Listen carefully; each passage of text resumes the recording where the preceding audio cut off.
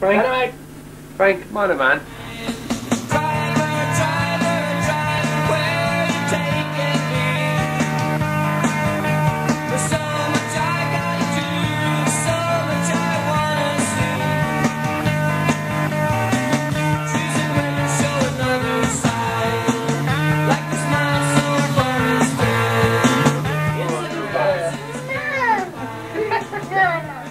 Can I Be Frank is all about capturing real, authentic, unedited conversation.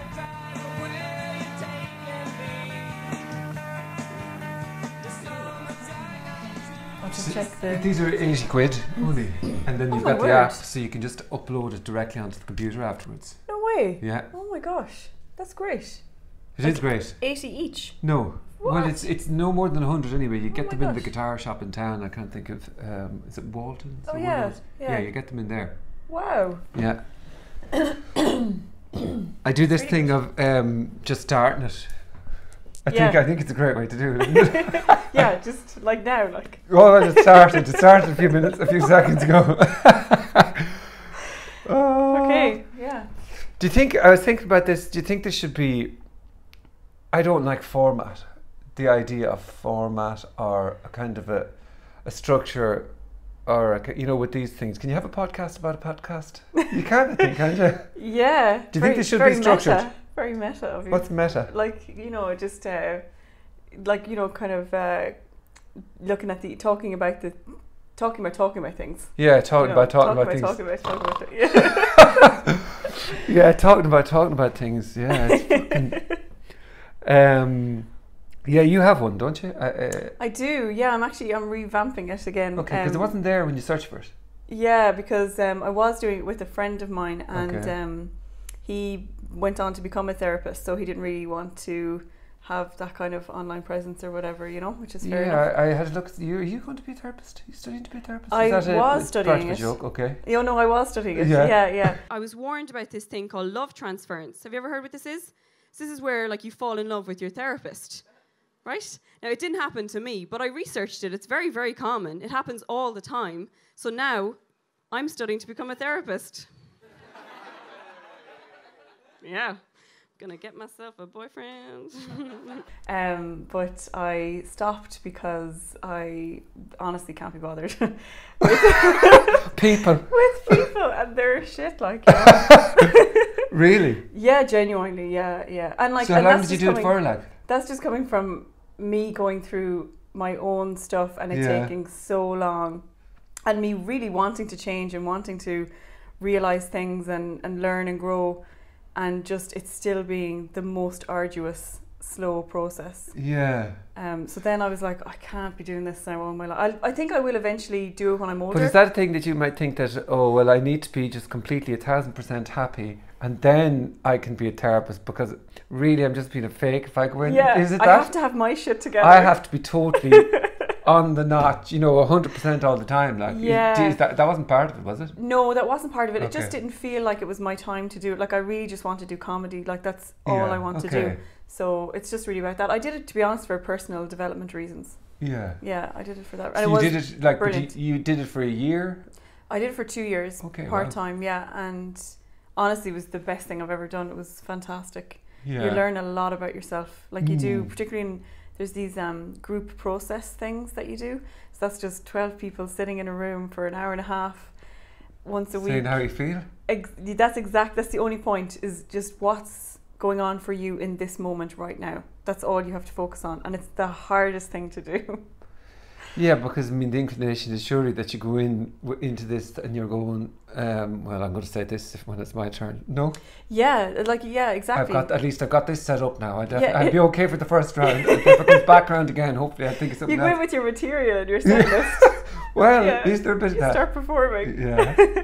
No, there isn't, because it's just about how you're feeling in the moment, and it's amazing what happens, because in a group thing like that, you start projecting onto other people, like, you know, from previous people that you've encountered in your life that you may still have unresolved issues with. You start projecting that onto people in the room. Yeah. And so it's just that's what we do though all the time. Exactly, we do it all the time, but we're not aware of it, you know. Yeah, somebody that looks like somebody then they're definitely like that fucker that I met from a couple of years ago, Yeah, and you don't even give them a chance. Exactly. Yeah. You could be just unreasonably cross with them. For no Oh, he's reason. wearing a suit. He must be a fucker because I met somebody once in a suit. It's not as bad as that, but it's on similar level. Yeah. Absolutely. Okay, so that is it supposed to be cathartic kind of thing as well, like The the room in the 12. Yeah, that's the whole point of it. Like it's not supposed to be easy now or anything, you know. But it is, you know, and obviously with anything, the more you give into it and the more you put into it, the more you sort of get out. So, I learned a lot about myself. It was kind of an embarrassing way to learn things because you just feel very exposed and you're like, oh gosh. But obviously, I mean, you weren't the only ones. There was a safe enough place. Oh, it was. Oh, super safe. Yeah, absolutely. Yeah, and everyone's very supportive and they're very nice and, you know, like, so you do feel safe, definitely. Yeah, absolutely. So it's really good. Well, you got up on stage now. Had a look at Head Stuff or something. The lecture. Yeah, that was a while ago. Yeah. But you obviously get up on stage. So the mind doing it in a small room, and you're telling people how you're feeling. I suppose in a way, that's harder to do the therapy type. Well, it's more real, is it? Yeah, of course. Yeah, it is. Yeah, okay. Yeah, it's raw. And so, like, okay. Is it always on that now? I'm curious about it.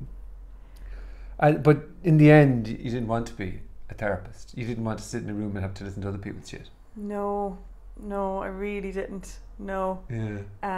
Not right now.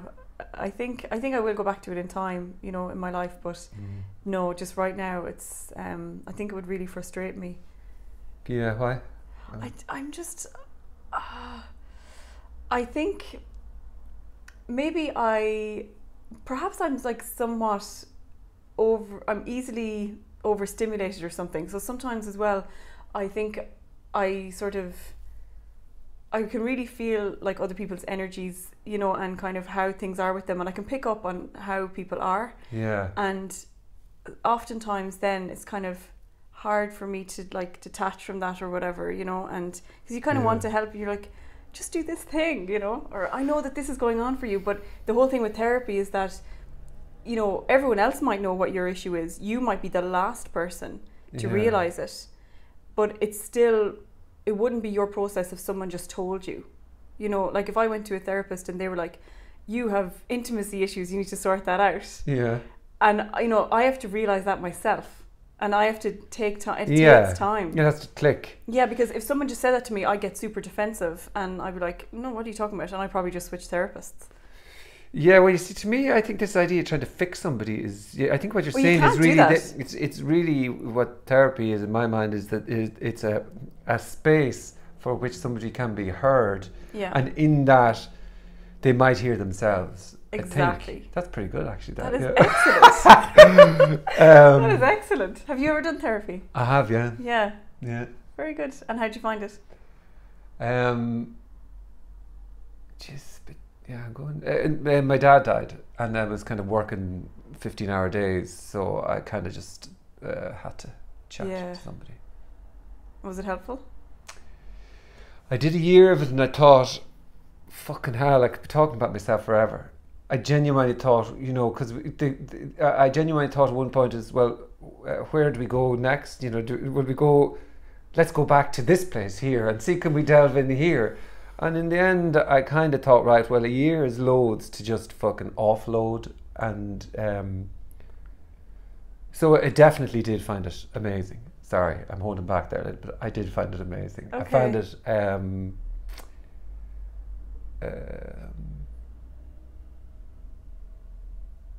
I think the being heard thing is amazing in a non-judgmental space for anybody on the fucking planet. Now I'm saying anybody on the planet, so I don't have to fucking talk about myself. But I think, I do think for me, there was something amazing in the idea of offloading and being heard, and without somebody going, well, that's bullshit. Because I'd be at that myself, where somebody's just going, okay. And then maybe there might be a conversation out of it. Like he used to have techniques about, you know, when it was time to wrap up. You've done it. So, you know, by an hour, it's not like it go on for an hour and a half. It's kind of like, you know, at the hour mark, it'd be, it'd be so, I think what we've covered today is this, this and this. And, you know, it kind of nearly bring you out of yourself ask Yes. how are the kids or something to get you back in good form. Yes. And yeah, so I did a year of that now. How long did you do it for? I did it for, gosh, like 3 or 4 years, I think. 3 or 4 years? Yeah. Wow, okay. Yeah. Oh, you're really fucked up. I knew that was what you were thinking. No, I actually I do go through this in you're the probably spirit right. of this is I do go to this woman in Bray from time to time. Sounds anyway, yeah, for these kind of energy thingies. Oh, cool. Yeah. Oh, I'm thanks. big into all this I fucking know. shit. I love you know. this shit. I love it.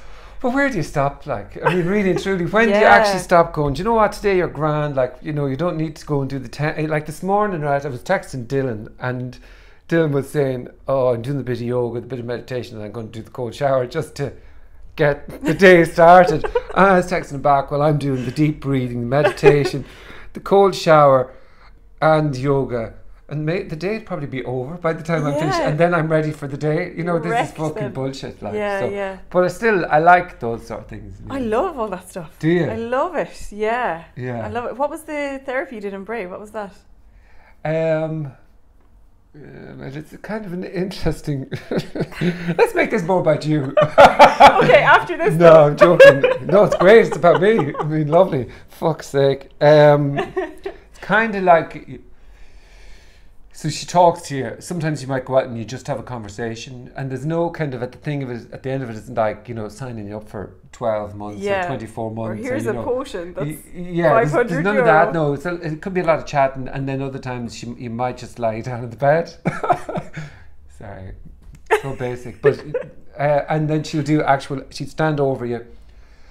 But there was something about it, Mary. That's what I would always say. There was something about it, like she'd go, "Oh, you injured yourself recently," and you know, I mean that sounds vague, but she'd always say something really specific, and she would obviously extremely sensitive. So you talked about that sensitivity to other people's energy. She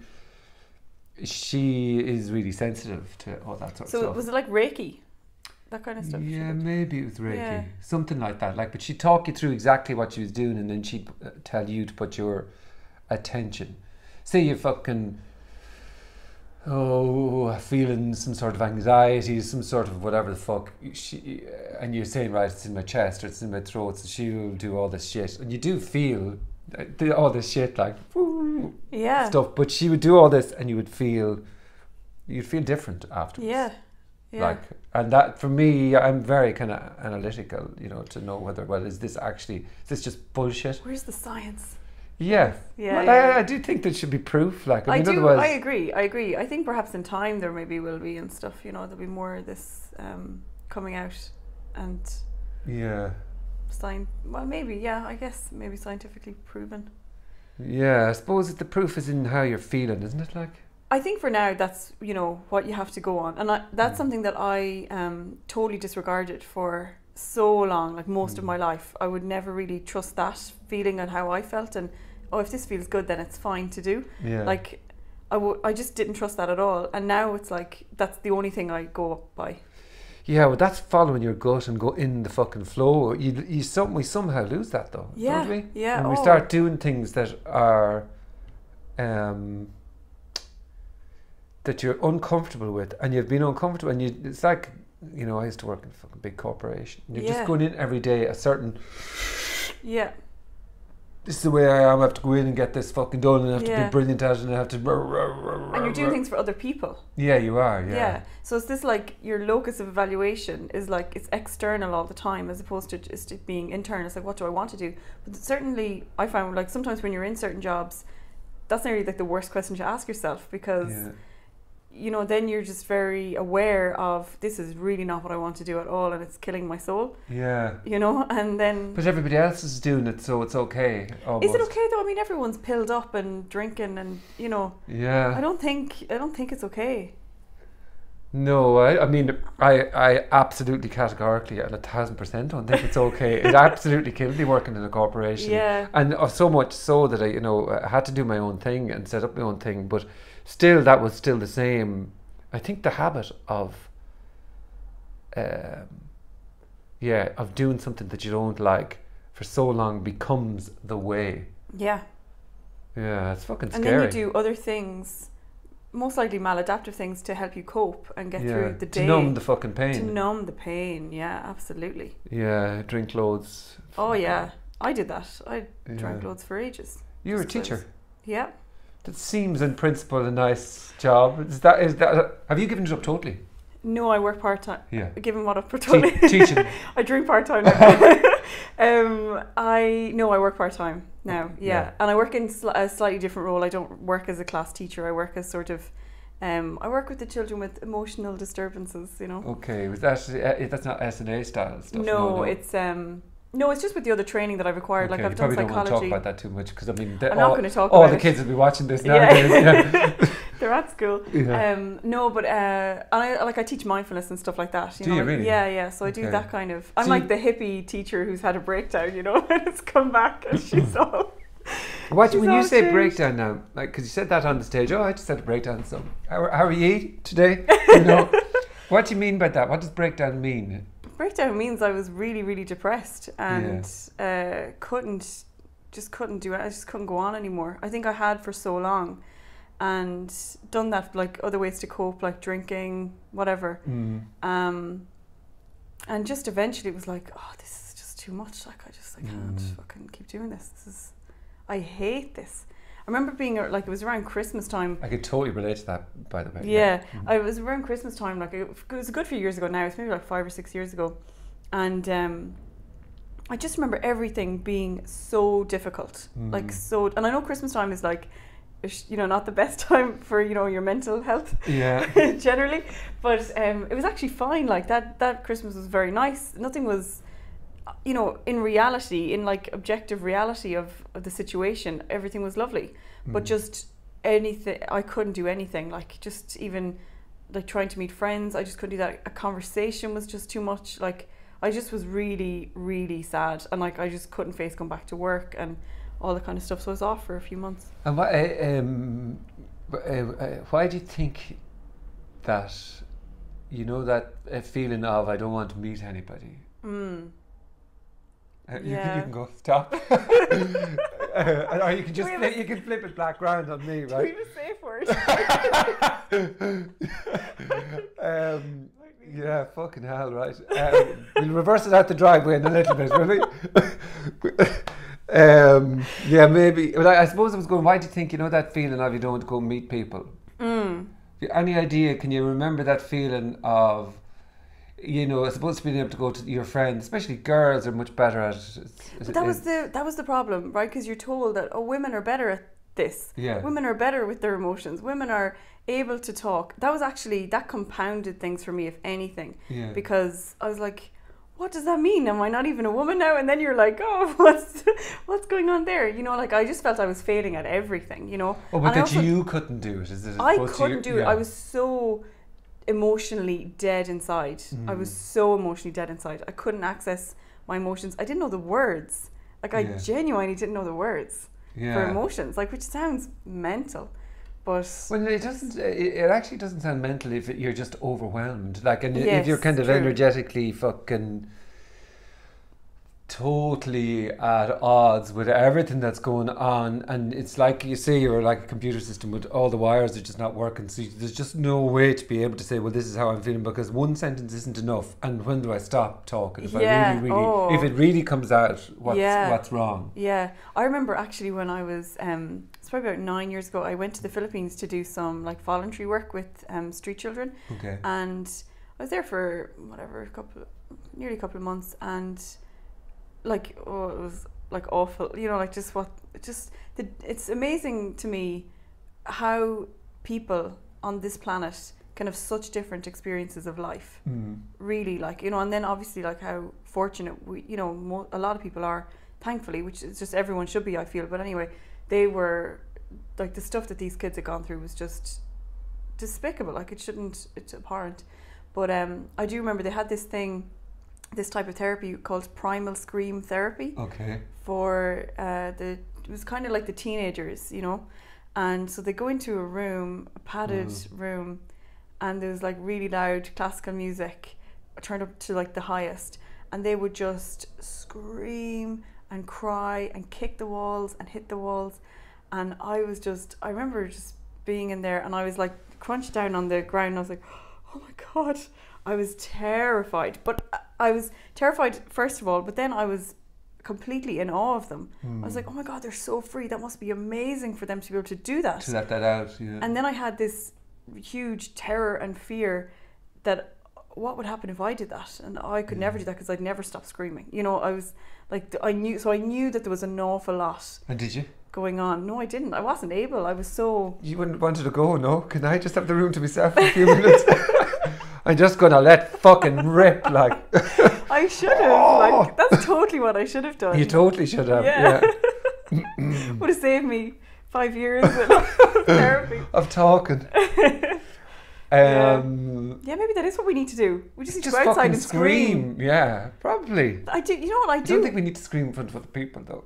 Do we? Maybe. I mean, I'm not sure. I mean, because when the kids, like, for example, when the kids go out to yard at break time, they just go out screaming as if not only the building, but they are on fire. Like, you know, it's like they just go out screaming. And it's amazing. But they're obviously just so bored as well from, like, and they're so frustrated. It's absolutely horrendous to keep a child. I agree. Seat. And that's, to be honest... Sit in the sat in the seat. Yeah, and that's one of the many difficulties I have with the school system and working as a teacher and in a school. That really it's just kind of killing me. You know, I just think it's just dreadful. Like, there shouldn't be... Well, my 10-year-old goes to school, so we had to start this thing from my 10-year-old so after the summer holidays last year, I walked him to school because he was so low.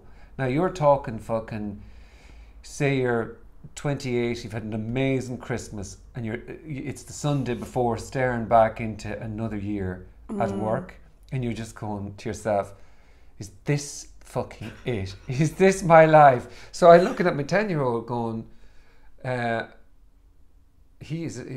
projecting on him, but we're walking to school together, and energy is just so low, and he is just devastated. And you're kind of, part of me is going, this is as good as it gets now. This is the best bit of the trip. And but so anyway, this year, you see, he's very likes rules, and so we've said that's not, you can't be like that anymore. If you're I know this is probably terrible, but if you're really positive about school, you hop out of bed in the morning times, and we're hearing good things about you in school. On Friday, you get €2, right? Okay, yeah. Now the mood has transformed overnight. Now obviously that wouldn't work for adults. You'll be really positive, and I'm going to give you fucking another 20 quid. But you never know, this could be a new therapy. Frank. You're not allowed to be unhappy anymore. But if you stay happy and really positive, I'm going to give you more money. I'll give you €5 discount. Yeah, you're going to get a bonus. Fucking hell. But so either he's kind of just going up to me, hi Dad, and everything's great, and then he's going into his room on his own. But no, he's not. He's definitely, his mood has, well, I mean, I'd know that, but his mood has definitely lifted, because I think part of it was us almost, not enabling is definitely the wrong word, but if you're just going, oh, I hear you, buddy, and I mean, if you start saying to him, this is it, like, you're going to have to be, it's going to be like this forever and ever, then you're going to have to get a job and sit in front of a desk for the rest of your life, and the idea of being free and wild is just gone forever, like. Oh, fucking hell. I know. Yeah, let's blow your brains out stuff. Anyway. I know, it is, isn't it? A little bit. No, but so that's why I think it's really important. Like, you've given up that, you're doing that job way less, and you're trying to do something you really like to do. You're doing something that you really like doing. And I think that's the fucking, if there isn't a key to life, but a big fucking thing is trying to do something that you love doing. Yes. You know, they talk about finding your passion, and I must have read every fucking book under the sun about that. But yeah, sorry, do you know what I mean? Yeah, absolutely. Yeah. What's your, do you have one passion, or do you jump? Fuck off. Oh, sorry. That's the type of thing, because I've read all these books, find your passion, you know. I really like chatting. Maybe that's your passion. That's okay, is it? Yeah, but also your passion could be just reading these books about finding your passion.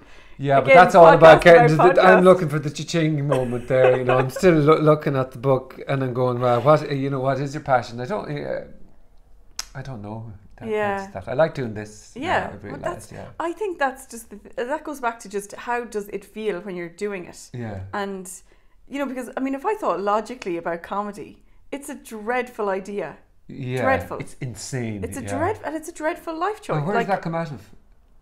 I don't really know. I think I think my friends and my boyfriend at the time, we just used to go into the international comedy shows quite regularly.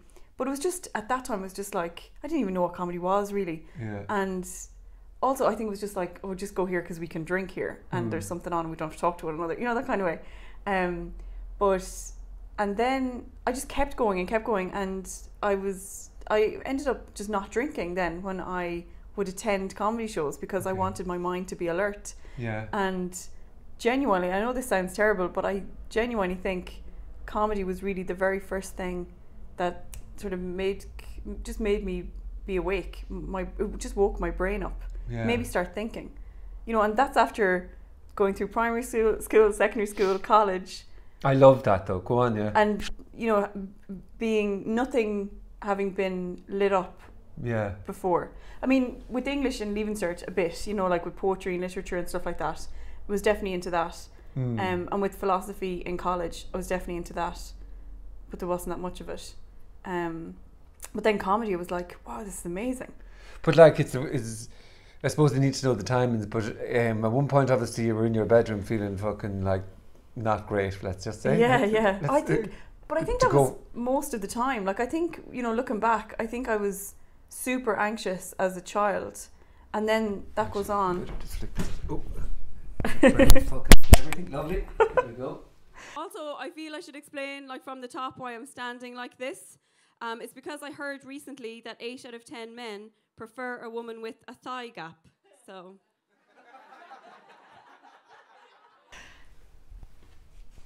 Sorry, you're saying. I was saying. I just think that was like, I was super anxious as a child, and I think that just goes on, and certainly very anxious as a teenager, and a lot of difficulties there. And then it just goes on, and you're anxious as an adult, which is not really fair. You're supposed to be grown up and have no anxieties. I know, yeah. And then that develops when you haven't treated that. I think when you're a child and a teenager, that just then becomes depression when you're an adult. So I think that's just what happened to me.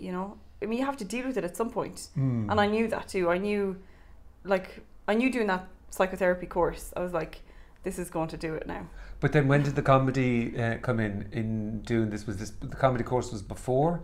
Yeah, I started doing comedy before. So how many years ago was that? I started doing comedy a little over 6 years ago, I think, and then I moved to Vancouver and lived there for over a year, and I did comedy a lot there, and that was wonderful. I gave up alcohol when I was there, and then I came back to Ireland and just didn't drink for over a year. Wow, yeah. When I came back, and everyone was like, oh, well, this is different. Yeah, who are you?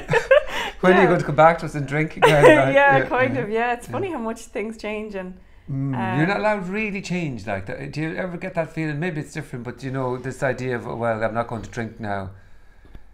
Maybe were you comfortable? Like, say, did you go on a night out and not drink, and everybody's going, you're not going to have a drink? Or I did, yeah. Did you sense that disappointment from other people that you weren't drinking? No. It was a weird thing. Like, I just came home and I was like, I just don't drink now. Yeah. And people were like, oh, okay.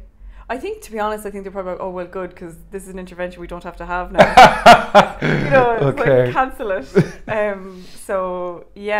But to be honest, it was like, Vancouver was great for me for loads of reasons, but one of them was taking a look. It really exposed my thoughts around drinking, like stuff I just internalized from living in Ireland, and the drinking culture in Ireland. So I just became very aware of that. Like, I would find that, when we were just out at night or whatever, and last calls would come, and everyone would just stay in their seats and be fine with that, as opposed to legging it up to the counter and be like, give me all of the alcohol. Because it's not going to be here tomorrow, so we need to drink it all now. But also, it's madness. They've told you the bar is closing, and you start ordering loads of drinks that you won't be able to drink in the place now. Yeah. You know, it's like... You see, thing is though, I would probably drink a humongous amount all the time if it didn't have all the negative effects. So I know that's a really obvious thing to So would say. I. So the reality is why we're talking about it is because whatever, we just can't handle the pain of what comes afterwards, and maybe how you it's not are worth it. and all the shit that's with it, you know, the way your body feels, the way fucking everything. Like, to me, I actually think, I gave it up for 3 months during the summer, and I think that it's really what it was meant to be was for celebrations. Yeah, oh yeah. But I mean, it's because I went to a wedding, an Irish wedding, without drinking. I mean, you know, Oh, no. I wouldn't want to talk to me at that wedding. I would annoy me. Yeah. You know, being around myself even. Yeah, that's that one of wedding. my things. I'll allow myself to drink at weddings and hens because no there's one no should do point. that. Yeah, No. there's nobody should do that to themselves or the other people. It's there. self-harm otherwise. Yeah, you know? it is. It's harming everybody. But it is fucking amazing. So that's what you should have it for the big celebrations, but you don't need to have the big celebrations every Friday and Saturday night. No. Really. And that's the culture, is that Yeah. we're having a massive celebration and drink all the beer tonight, and then if we're feeling okay, we'll have another go at the celebration tomorrow. Absolutely, yeah. Or, it's Wednesday. Well, you know. Let's have a cute celebration. Fucking hell, we're unreal.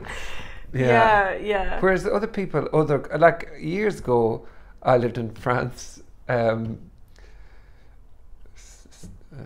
feel this story. No, there isn't a story, but I say that from time to time, and I get eyes raised to heaven from friends. But anyway, but I do remember, I found it phenomenal that you'd sit in a bar and drink a glass of wine with people. Yes, and just one. Just one. Yeah. What are we doing? Like, when are we going to have the crack here? Yeah.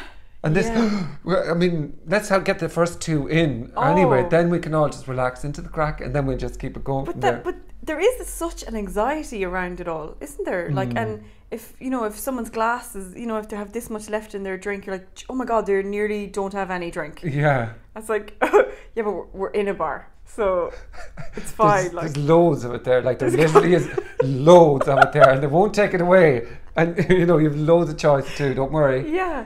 Yeah, but there's just...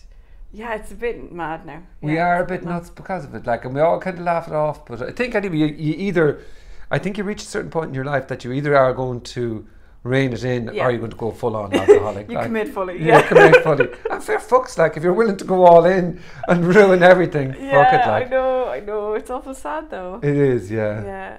Yeah, I can totally see how it happens. I suppose though it's great crack for the person doing it for a time, is it? For a time. For a time. Then you're making, phone calls to people who don't want at 3 o'clock in the morning, or you don't want to be doing that.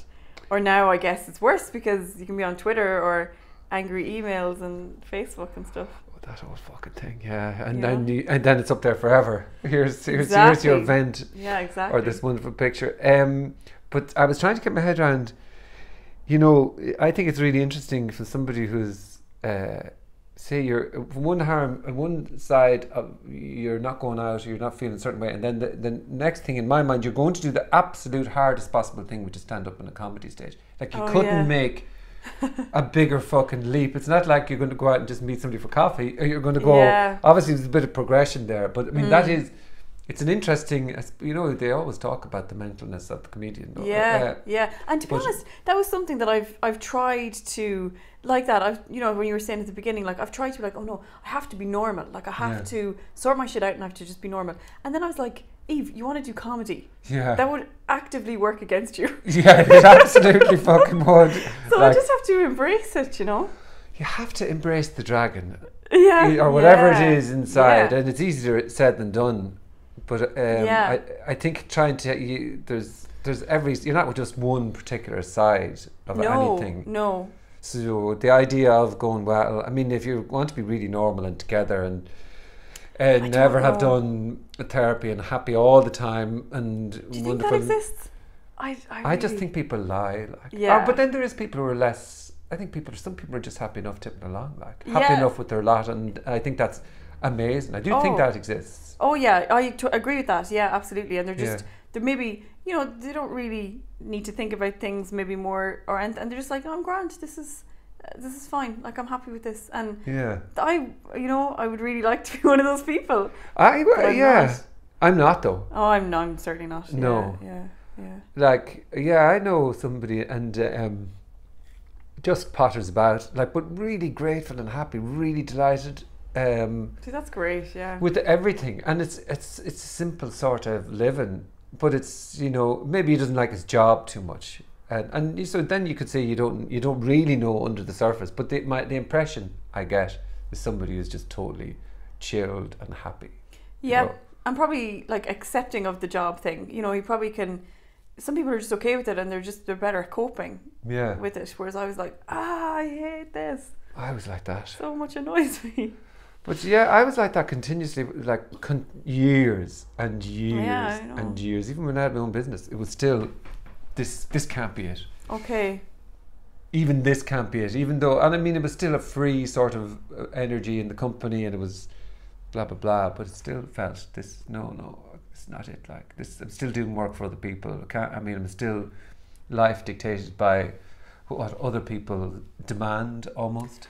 I wonder then. I mean, what is it you're searching for? Like, is it even attainable? Because is life just kind of been like, well, this is it, and yes, there are good things and there are not so good things. Yeah. But I just have to find peace between those things and with both of those things. Yeah, I don't know. Like, yeah, I think it is. So, you know, in theory, I think.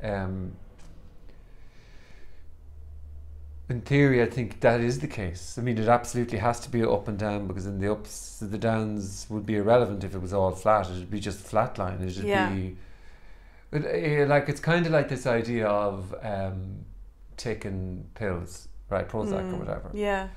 I think you half mentioned it now. You may have changed or whatever. So if you don't want to talk about this, but I never took them. Yeah, I never took them either. And somebody said to me at one point, because I was just going through, I was so frustrated. Maybe the word is depressed.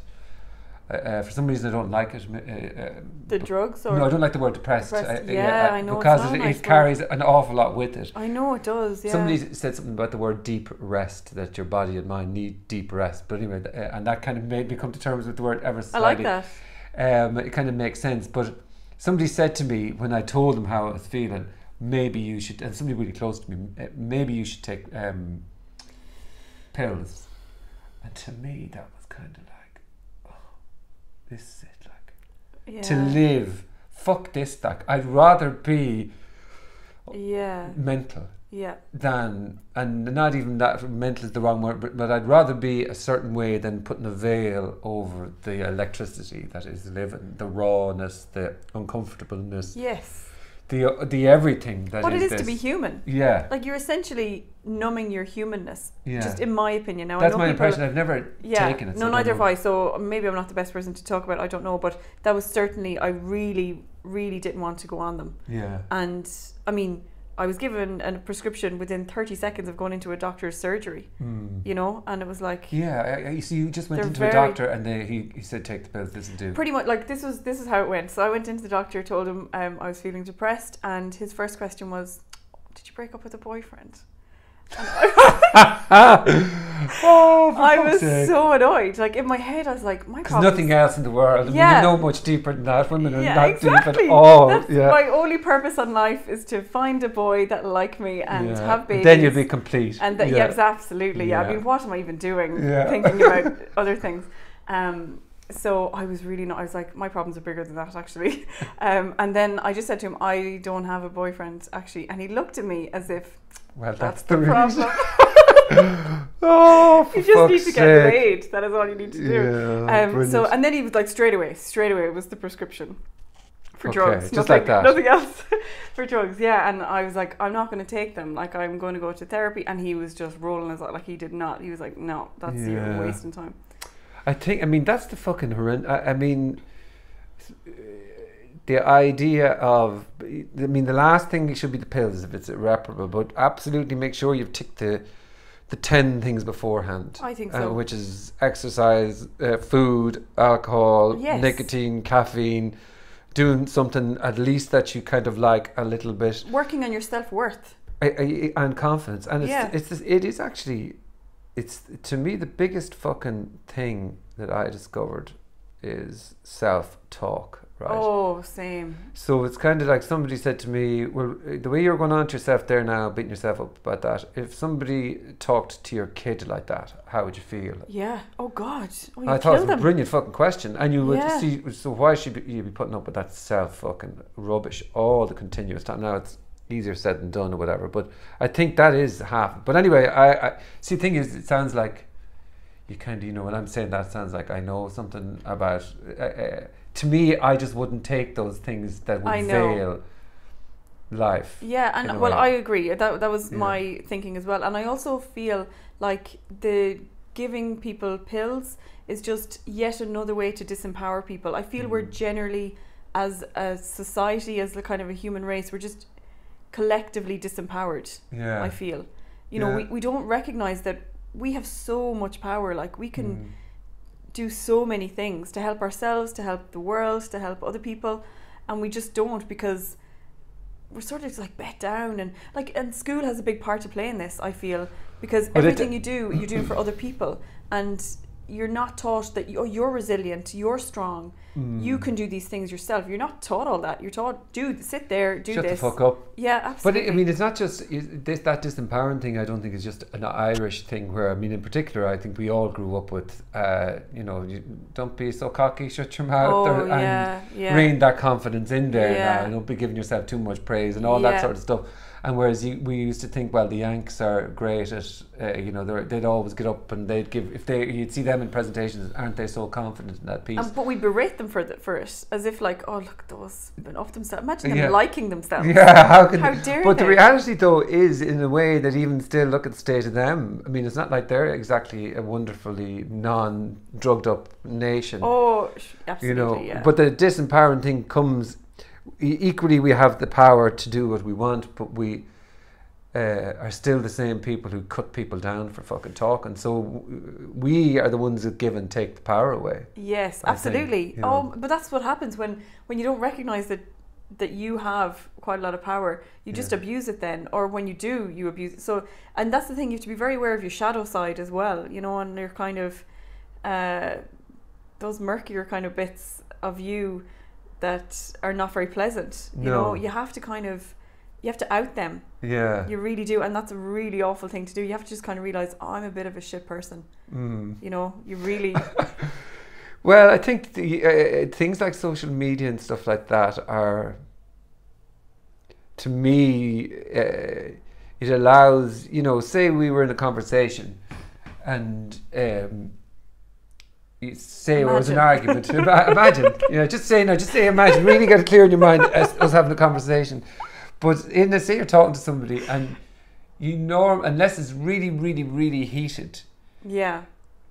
You see the other person, so shit is not come out of your mouth that's fucking, you know, up its own hole and contorted and whatever the fuck. Whereas that whole social media thing with people putting comments up and all that stuff it makes it impossible for other people to express themselves then, because with one person's expression, another person comes in and cuts through. So, and in the case of somebody wanting to be liked, it's impossible for them. Yeah. I don't know where I'm going with that now in particular. Yeah, but I mean, I think that's, you know, when you see people coming in and cutting people down. Yeah. And sometimes it's very interesting. Now, I've maybe done it 3 times in my life, because I just think I hate reading comments under things. I just cannot stand it. Yeah. Because they're usually just the worst people in the world saying the worst things in the world. We've all done it once or twice. I've done it once and got caught really badly. I haven't, because I just can't be arsed. But reading down through the comments, it's very interesting when you take a very objective sort of observer look and don't get emotionally involved in any of the responses, because you just really see quite clearly, this person just has their own shit to deal with, and they're not really even dealing with what was being said, with the point. They've missed the point. The whole headline thing is, you know, I'm not even going to read the point. I'm just going to get the headline, I'm going to get annoyed, and I'm going to let it out. Yeah, absolutely. And hopefully I'll get thumbs up as well. Yeah, you know, I know, fucking hell. Get that dopamine hit. Yeah. But that's the thing. That was one of the things I actually realised when I was doing that psychotherapy course, in one of those group things. And there was just one day I went in for an hour and a half. I didn't say anything, which was very unusual for me in that group. And I just didn't say anything, because I just want to see what's happening. And I had this like light bulb moment realisation of, everything that everyone says and does and thinks and how they interpret things is just about them. I was actually fucking thinking that the other day, this idea, did I do good? Yeah. It comes from maybe where, you know, everybody's kids going around, so they're happy enough to be in a place where they've got a boss who's telling them what to do, because they might get you did a good job there now. Yeah. Well because done. maybe you didn't get it from your mom or your dad or whatever. Or maybe maybe when you were being a certain way when you were a kid, say you fucking towed the line and you were really great at towing the line and you got praise for towing the line. Yeah. And that was the only way you got the praise. Yeah, yeah. So then when you're in a working job and you're happy to stay in this 9 to 5 thing, stuck at a computer all day, you're getting at least you did a good job there. Yeah. You did a good job there. Now, well done. Keep that up. You're getting the gold star. You're getting your gold star, like in the copybook, for more than likely doing something that you didn't really like. Mm-hmm. But you've learned that habit that we all learn is that, well, I'm going to just continue to do that. Like, I'm going to continue to seek approval for things that I don't really like doing, getting the little dopamine hit, or getting whatever that fuck. Everybody's talking about dopamine and serotonin now, but obviously there's a huge amount of our habits dictated by it. But anyway, what am I saying? But that looking for approval and whatever, and not wanting to be rejected and wanting to be accepted and everything, that I realised, like, in my kind of late teens, early 20s, when I really just wasn't happy with who I was as a person, and I knew who I wanted to be and I knew what I wanted to be, but just, I think because it was so different to my reality at the time and my environment, I just didn't dare, you know. And so then I kind of realised, I was like, okay, in order to be accepted by other people I don't really particularly like or value that much, but I still want their approval for some reason. Yeah. So in order to not be rejected by them, I'm sacrificing parts of myself, and in doing so, I'm rejecting bits of myself. Yeah. So once I realised that, I was like, oh, that's not a way to go on, you know. I don't even value these people's opinion, but I want it on some level. Yeah.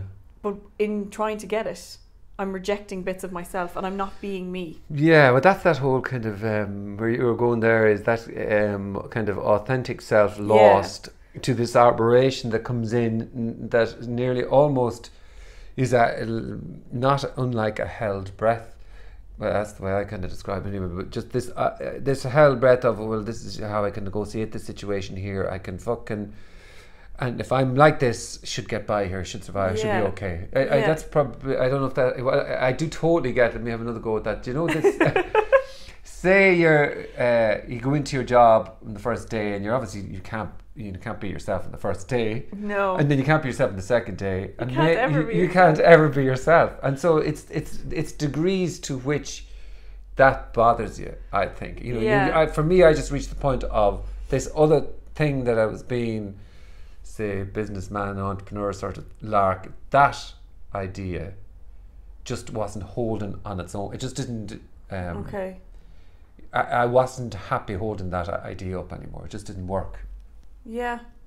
So you have to shed that part of yourself? Well, to allow, I don't know, I mean, it's all fucking theory as well, but to allow this, another side out, that's what you're talking about, I think, underneath is this vulnerable sort of fucking nut job, whatever. And I'm not saying you're a vulnerable nut job, but vulnerable nut job. But and that's really who it is. And you know, necessarily don't cross you either. You see, there's this perception of that when somebody reveals their weaknesses, that they're almost, you know, I think that's a big thing why people don't come out and talk about depression, because the pack will think that I am weak. I cannot be seen as weak. Yeah.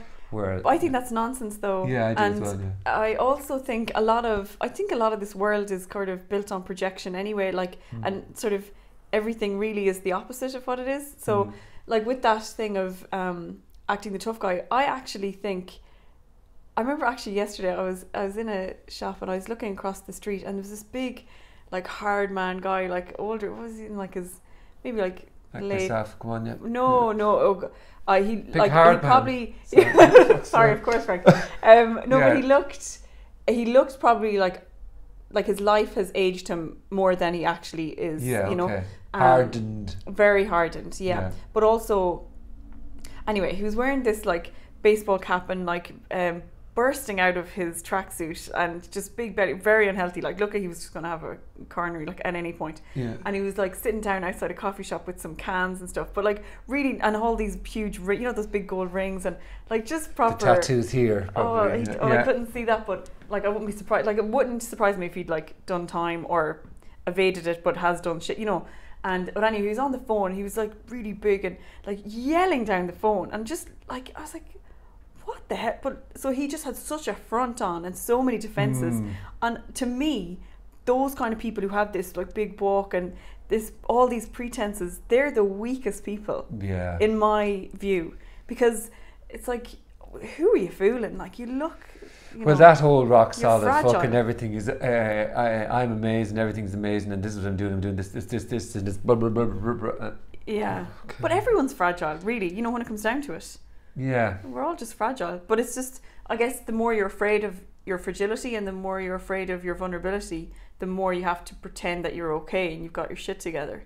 Yeah, you have to do everything and anything to try and avoid anybody seeing. I think it is that, though, is it? That you just don't want to be seen like that. If they see me as I truly am, sort of fucking thing, you know, that won't be liked. It's much better to be this other thing. And that, I mean, that is horseshit, but that's... Yeah.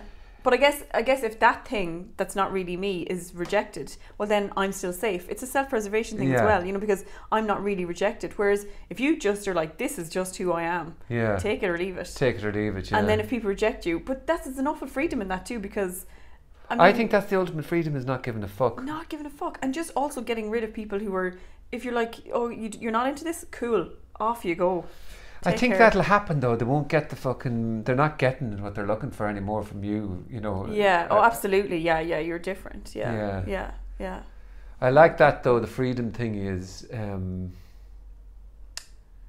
the not giving a fuck. It is kind of in that scenario, and obviously, you know, if you're going into a room and there's loads of people with machine guns, I mean, you're going to be guarded. You want to be an idiot not to be guarded. And but in most scenarios or in situations or even with art or, you know, comedy, I mean, you must know the idea of going up when you've got that, you're in that zone and not giving a fuck. Some lads, you get up there, you must be able to feel it top to toe. I don't give a fuck. Oh my God, it's do brilliant. you know the best times I've learned the best time to do comedy is like after therapy. Oh really? Yeah. Because you're just totally broken and exposed. Yeah, is it, no? you kind of are, but also you're like, this is just standing on a stage talking to people. I've talked about and felt, and you know, where I've gone in that space there was way worse than I've come through that, and that's fine. And you're just, you have this, it's an amazing, it's just this amazing feeling and amazing energy that you're just like, I don't give a fuck. You're all listening and you're all going to enjoy this and you're all going to laugh, and that's just what's happening. And it's just really, it's an amazing thing. Yeah, I kind of like that now, I have to say. Yeah. Tell me about your breathing thing that you're doing. I'm intrigued. So there's Wim Hof. It's called Wim Hof. He's a Dutch guy. I looked him up. Did you? Yeah. He's really... he's what you'd expect. He's kind of like what you'd expect. He is that sort of sincere, but he has that sort of sincere, authentic, real energy about him. And so he talks about cold therapy. And I had been doing cold showers. There's actually, you know, YouTube videos on how to take a cold shower. It has something like 600,000 views. Just, you know. What? Is the person taking the shower hot or something? Is that why? That's a good point. He's a dude, so maybe. But what the fuck was I going to say? So there's a actual TED Talk about cold therapy and taking a cold shower, and that thing. I love the way that you're like actual TED Talk. There's TED Talks about everything. Well, the fucking is, but I mean, I was blown away by the idea that there was a TED Talk about cold shower. Yeah. But his was kind of like, say there's shit in life that you just think, I want to do, but I'm not doing it. This is not Wim Hof. The TED Talk thing was, you know, cold shower is about, say there's just stuff, I want to go and do this, but I feel uncomfortable or whatever. I would be uncomfortable doing it. He says, take the cold shower. And if you get into that habit, you'll kind of start to get that vibe going of, I'll just do it. I just jump in. So I was just getting in the morning and have 5-minute cold shower. Your head is freezing. But anyway, so I stumbled upon Wim Hof, and he's all about this. It's kind of hyperventilating almost, but you breathe for 30 breaths, then you hold your breath, and as you do it 3 or 4 times, you're able to hold your breath for almost 2.5 minutes, 3 minutes. Wow. And for him, it's, you know, he goes and swims in the Arctics under the ice with just his shorts on him. And so he's all talking about this inner natural energy that occurs through breathing and cold therapy, and that you will be blown away with the stuff that you can do as a result of it. And like heal yourself and stuff and not be sick, isn't that enough? Like, yeah, there's a huge amount of that, not getting colds or not. No, because you're permanently cold. You're permanently fucking cold, yeah. So there's all that to it. So I've done for 6 weeks. Wow, and how's it going? How long can you hold your breath for? Is that I can hold my breath for 3 minutes. And, and so actually after doing the hold your breath for 3 minutes, then it gets you to do one more round, and you do push-ups on your fists. So without doing the breathing, I can do push-ups of around 15. And now in the last weeks, I'm able to do 50. So you really are, that's the one thing that I did find really, really different in the sense of, let me just flick this for a second. Oh my word. That, yeah, that you actually do sort of, there's something going on. That, you know, that you feel this kind of inner sort of power or something. I'm not totally convinced. I couldn't say to you now you should definitely do this because I'm a real recruiter. If I did think it was amazing, you know, if it was chicken wings or beer, I'd be able to tell you the type of beer and I'd be making you taste it. But I don't know. It's not. Wow. I had to do a 10-minute cold shower last week in this particular thing. That's intense. That is intense. Yeah. But I mean, if you're feeling inner power, that's good. You see, that's what I'm saying. I can't really say that I think it's amazing. I'm doing it, and I'm going to complete the 10 weeks. But sorry, another thing, like maybe the 50 press-ups are impressive. I don't know. Very. I can't. Oh no, I can't do press-ups. Yeah, well, I don't know if they are. But then when you go in the shower, he does this new breathing thing that you actually feel this warm glow of heat in a cold shower. Wow. So I suppose that's interesting. And you've experienced that? I have experienced it this morning. Yeah. Amazing. And with the hollow. I don't know if it is actually quite holotropic. Have you ever heard that? No. But with this deep breathing, when you start looking in here, you can start to see lights and shit like that. Amazing. You know. See, now you're hooked. You see with the lights, aren't you? I'm totally gonna do. No, I hate cold showers so much. Yeah. So have you done a cold shower? Yeah, but like. But consciously gone in. No, it was only like, oh, there is no hot water. Yeah. Okay, shit. But you actually do feel. You go in like a mouse. And you do come out like a little bit of a lion, or you know, you do come out afterwards. Wow. So there is, yeah. I think that I would definitely say the cold showers, but I was doing that way before the Wim Hof thing. So, but I think the cold showers are really interesting. No matter how you're feeling going in, you're transformed coming out. Okay, I might give them a try. I might do the video. Yeah. Or don't. There you go. You know, we've actually talked for an hour. Have we? Yeah. Oh my gosh. Yeah. Go us. Yeah, there you go. And we had great chats downstairs as well. Just like that, like chewing the cud. Jeez, we went deep, didn't we? We did. We went deep. Yeah, jeez, we did. Yeah. How are you feeling? So we talked about. You're going to do the summary. Go on, yeah. So what did we talk about? Yeah. How are you feeling now? That's what my therapist says to me towards the end. It's like, how are you feeling now? I'm like, okay, it's over then. Hi, if you like the conversation that I just had and you'd like more, please hit the subscribe button. Thank you. Frank, come on, man.